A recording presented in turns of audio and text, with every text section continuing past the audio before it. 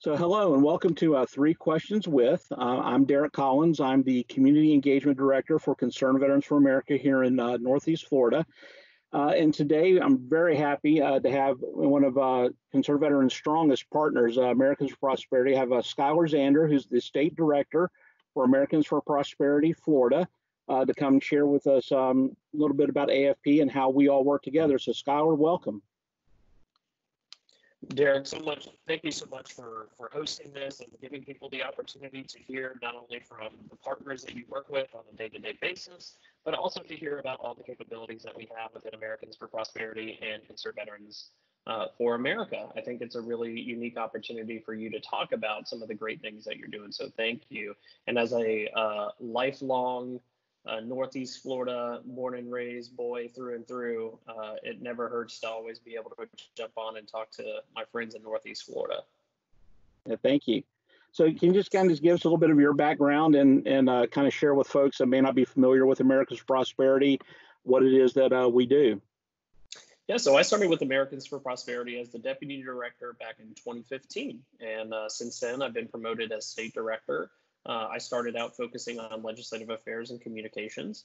And today I work with our donor partners. I work with ensuring that each of our engagement directors, like you, Derek, have the resources available to do everything that they can to affect as much change and break as many barriers in their local community as possible. At Americans for Prosperity, including Concerned Veterans of America and the Libre initiative, we're focused on ensuring that we're working with the key institution of government to break as many barriers as we possibly can for all Floridians. It's really important that we try to leverage each of our brands to make sure that we're doing everything that we can to affect change for the most amount of Floridians. And so that's what I get to wake up and do every day. That's awesome. And, listen, and I know that we've, over the past at least 2 years since I've really been involved, that that a lot of barriers in the state of Florida have been broken, and that we're kind of the as humbly as possible, we're kind of the model for the rest of the nation for what we've been able to accomplish here in Florida. So I do appreciate that. So of course, the name of this is Three Questions With. And so I have just three simple questions to ask you and to elaborate on as much as you're comfortable with. So are you ready? I'm ready. I just want to say one more thing, Derek, if you don't mind. We're also, a lot of folks, and maybe your activists don't realize this, but we're the largest state chapter in the country. We're the preeminent chapter in Americans for Prosperity. And what we've been able to accomplish since my time and before my time has truly been astronomical, whether it's repeal of Certificate of Need, stopping Medicaid expansion, just creating greater access for not only veterans, but for all Floridians. There's no one that has the record that we have when it comes to those things. So thank you for your hard work and thank your activists. And I'm ready for the three questions. All right, great. So the first one is, how does the partnership between Americans for Prosperity and Concerned Veterans for America increase the impact that the individual veteran has on breaking down barriers that they face in society? What a fantastic question, but I think really it's about economy of scale, right? I think the beautiful thing about what you're doing in Northeast Florida can be replicated in another part of the state, even if we don't have a CVA field representative in that part of the state. We truly believe that we're one network. We work together to ensure that every voice is lifted and is echoed as powerfully as possible.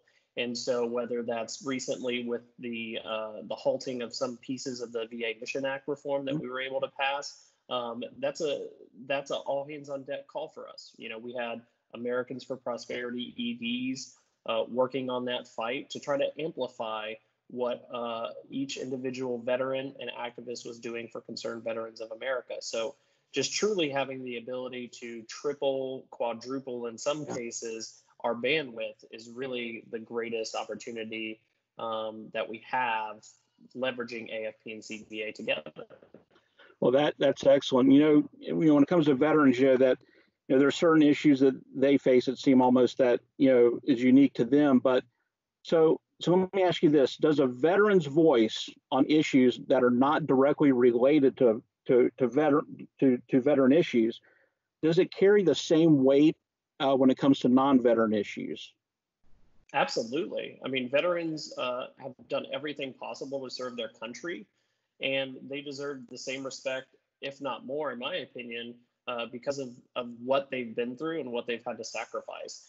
And so we recognize that veterans not only are unique because of their service above self, but also because we understand that they're also really active in their community. They care about their community after leaving the service. And so the more voices we can add, even on non-veterans issues, the greater impact that we'll be able to have in the future. And so regardless, I know sometimes we have veterans engage on issues that don't directly involve issues with that veteran community, but instead we focus sometimes on issues that affect all Floridians, which also happen to coincide with veterans. So great question, and I'll tell you their impact and their voice definitely has a huge impact. And I agree with that too. Yeah, I think that the more veterans speak out on all things instead of just the things that are concerning them, that's always a great thing, and people tend to stand up and take notice. So the last question is we're recording this, and at some point in the future, folks are going to be sitting here watching this. So as they're watching this, what can they do now, right now, to get involved here in the state of Florida, on issues that are not just for veterans, but for all Floridians? Well, hopefully they're working with you. I mean, more importantly, if they're watching this, I hope that they're working with you, because you'll be able to guide them and help them understand where they can leverage their voice and where they can make the greatest impact. Besides that, if you're new and you don't feel comfortable directly talking to Derek, I would encourage you to go to americansforprosperity.org and figure this out. Try to make sure that you feel comfortable with everything that we're doing. Look, we don't agree with everybody 100% of the time. We never will, regardless of who it is. But we know that we're going to work with policy champions and others to make sure that your voice, folks that agree with us, is going to be amplified, and that all they have to do is contact you, and you'll be able to help as a resource guide their voice in the right direction. And that's great, and I hope they do. And as we broadcast this out, and the thing is that I know we do everything we can to make it so easy for folks to get involved. There's no all we ask is just that investment of time, and but we will find something for you to do to make changes in this country. So Skylar, I do appreciate you being here today. I hope that this is an enjoyable experience for you. I'm looking forward to doing more of these in the future. But thank you for being here today, and I just want to thank everybody for watching this. And again, if you have any questions, you can always leave those in the comments below or message us, and we'll get back to you as soon as we can. So thank you. Thanks, Derek. Have a great day. You too.